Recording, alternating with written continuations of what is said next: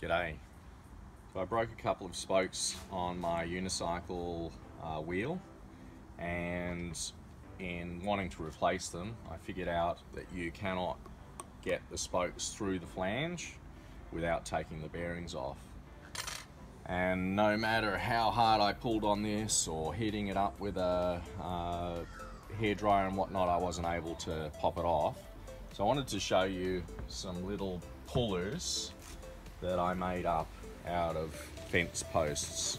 So this is just an offcut of a 50mm fence post, and then I've drilled a hole through one side, and the other side's just got a little slot with a rounded end on it. And this size will fit 42mm bearings, so it will slide on here, 42mm. And then if you've got the impact gravity, which has got the smaller 32mm bearings, you can get a thinner fence post. So this one's 37 or so millimeters, square tube, and I've done the same thing, so a hole through one side and a sleeve in the other.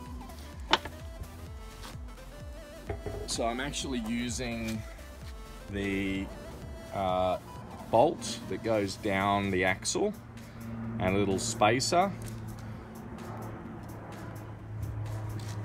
and then that needs to be screwed right in.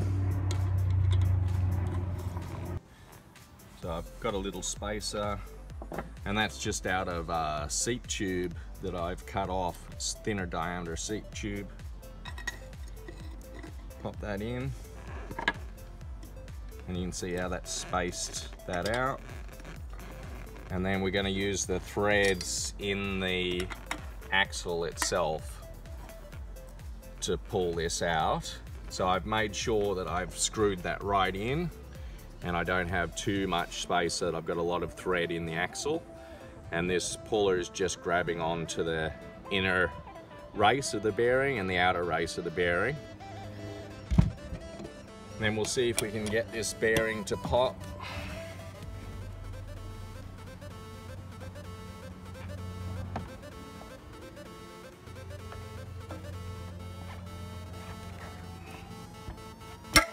There it goes.